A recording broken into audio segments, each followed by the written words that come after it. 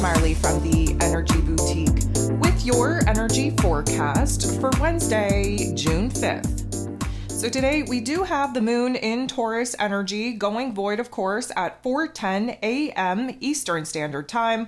We're moving into Gemini energy at 4:38 a.m. So a very small window of time that the moon will be void, of course, which of course is going to work in our favor. And moving into this Gemini energy, we're also opening up the new moon window. We have the new moon in Gemini popping off June 6th, and so we are building towards that peak energy. If you haven't listened to the June energy forecast already, I'm going to recommend you do so. There's an astro forecast out for this new moon in Gemini. I'm going to encourage you to take a listen to that.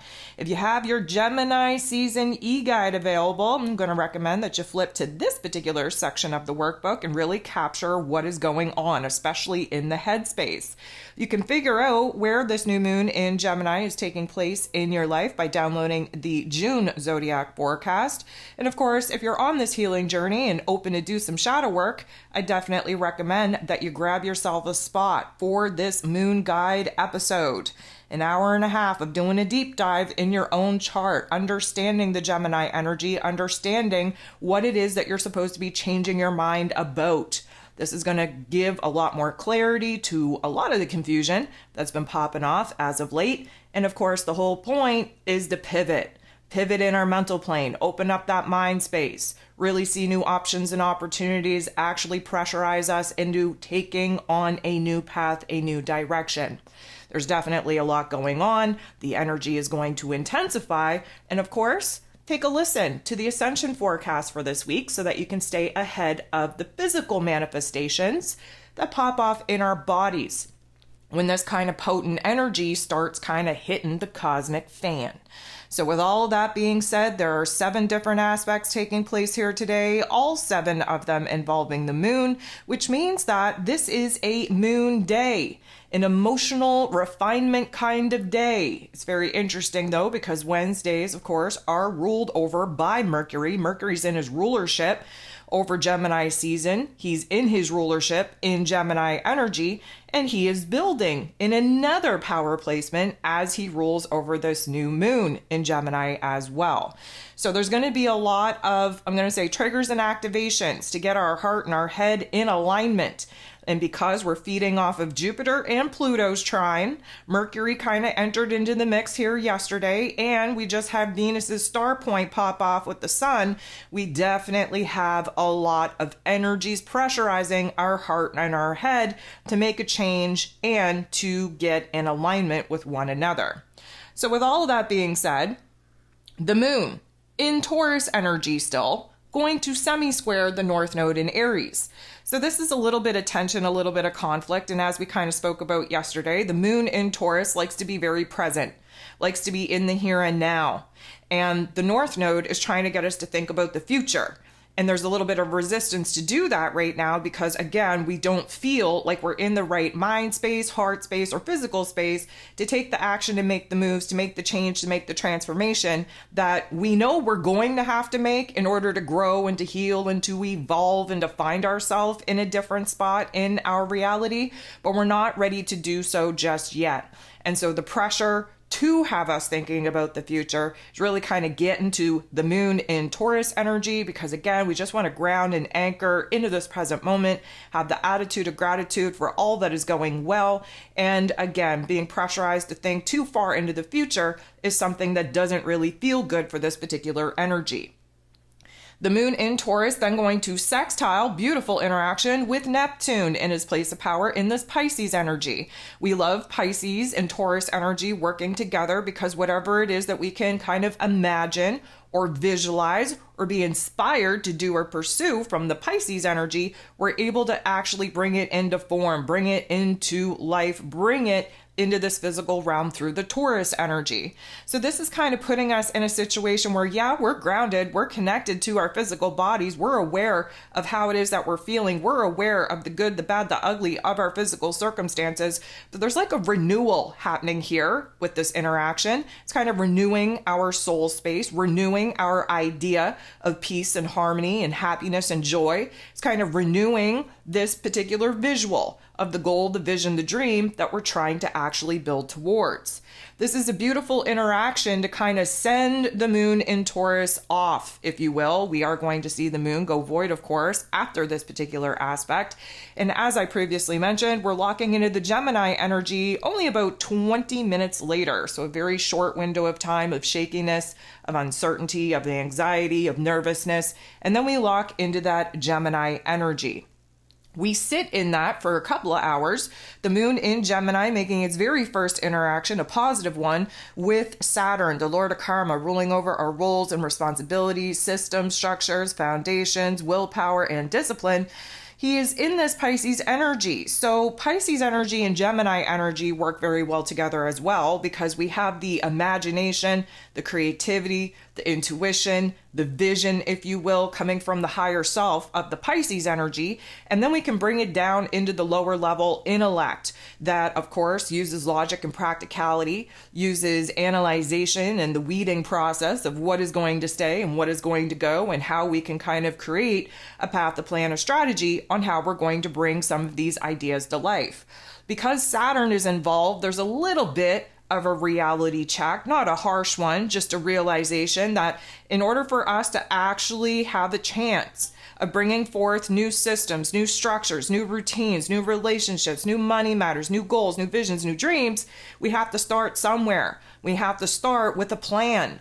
And that plan needs actual, factual, practical, logical structure to it. We have to kind of explore the different variables. We have to explore the different consequences to said actions before we are actually in a position to take said actions. And so this is going to help us kind of focus in, if you will, on the path, the plan, the strategy that we're excited and inspired to pursue. And because of that, we are again getting down to the nitty gritty, the finer details that need to be kind of put together in order for us to have a new foundation, a new structure to house these dreams, these goals, these visions upon. The moon in Gemini then going to trine, beautiful interaction with Pluto, the great transformer himself, retrograde in this Aquarius energy. This is air on air action. This is what gives us our trine. Because Pluto and Jupiter and Mercury, as of recent, has been in this little, I'm going to say, powerhouse energy of change and transformation, the moon is now bringing the heart space into things. We are starting to kind of see where hidden information, hidden details now popping up in our consciousness, in our awareness, helping us to formulate a plan, a strategy on what it is that, again, we want to kind of pursue from here. Because there is a lot of energy in this Gemini sector, because there's a stellium growing, because we're really just hours away from this new moon in Gemini, which is pretty profound for some of the aspects in which they're creating. This is putting us in a situation where we understand what has to change, what we have to transform as far as our emotional disposition goes in order to align with the headspace. This is putting us in a situation to feel empowered. We're gaining insight, we're gaining clarity, and therefore we're feeling a lot more stable, a lot more sure, a lot more certain of what it is that we need to do and what it is that we need to pursue.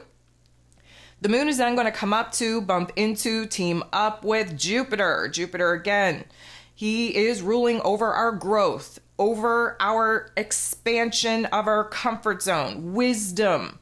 He is really putting us in a situation in this Gemini energy to kind of blend intuition with intellect, to kind of bring forth wisdom and knowledge. And of course, right now, being at the very beginning degrees of this Gemini transit, we're kind of divided on the options, on the opportunities that we have to choose from at this particular point in time.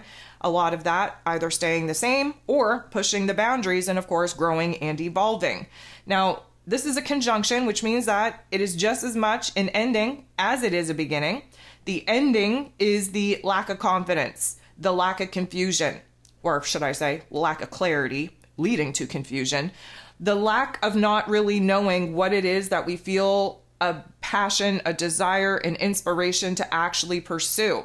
Because we're being challenged at this particular point to trust our intuition and our intellect, this is a beginning point of realizing where it is that we're building ourselves up towards a certain choice point. towards a certain option. And again, if you've been listening to me kind of rattle on for the last couple of days, just a reminder, we're in the process of elimination. The process of elimination is removing options from the plate that we have to choose from, and therefore providing us with a little bit more clarity on some of the options that we should actually be pursuing. The moon is then going to come up to bump into, team up with Mercury in this Gemini energy. Mercury rules over the Gemini energy that the moon is currently in. So this is, again, another ending, yet another beginning. This is our heart space, the moon, the head space, Mercury, on the same page.